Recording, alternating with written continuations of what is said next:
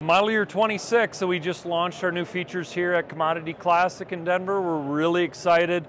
It's building on the foundation that we put into place last year with the all-new S7 behind me, and then also our next generation technology.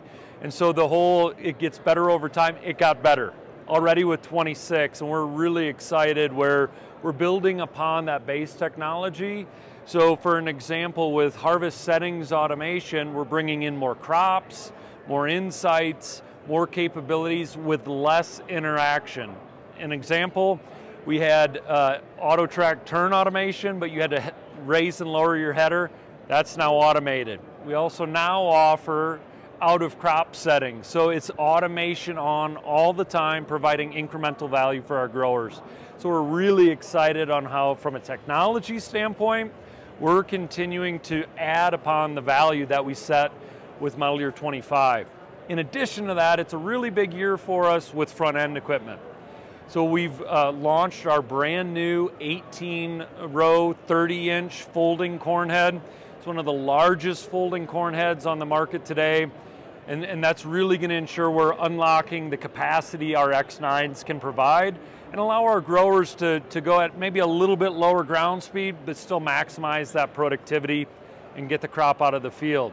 Now from a draper standpoint, right behind me here, we have a lot to talk about.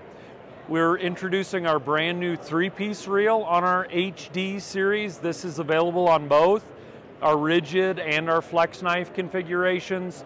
But the 3-piece, right, we understand with varying terrain and a lot of crops like pulse crops, edibles, lentils, crops that have lower pods, this starts to make a lot of sense with the reel to cutter bar relationship staying very consistent across the entire cutting width. We also offer our 2-reel, which we've had in the market for quite some time. So we're giving our customers a lot of opportunity to choose what best fits their operation.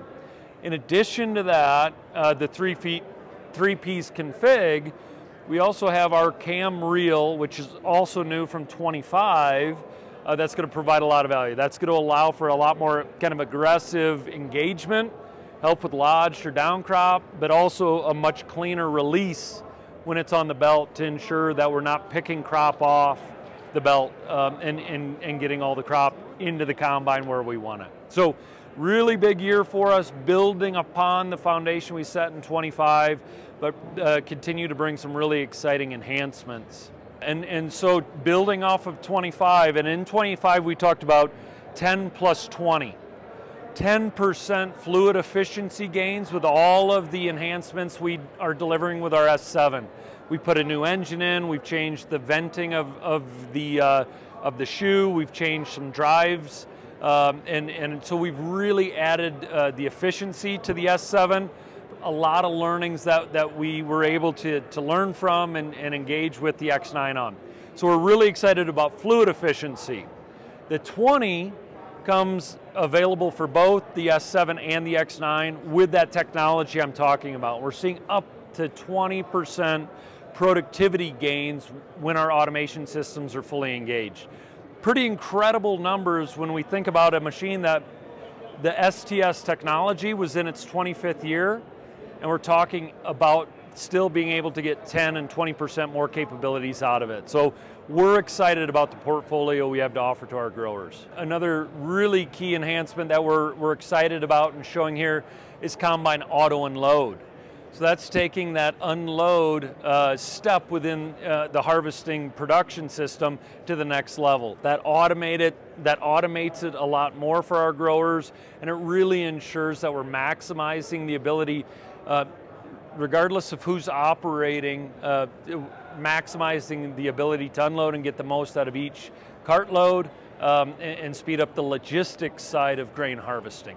Yeah, it's certainly a challenge, and we're all feeling it very much. And the key for us is to provide value that has a positive impact on the balance sheets. And I think with what we have, we're absolutely doing that. So with the fluid efficiency gains, with the productivity gains, we're able to harvest more with less. So that's one key piece. But in addition to that, it's not only required to buy a brand new piece of equipment to get some of this technology.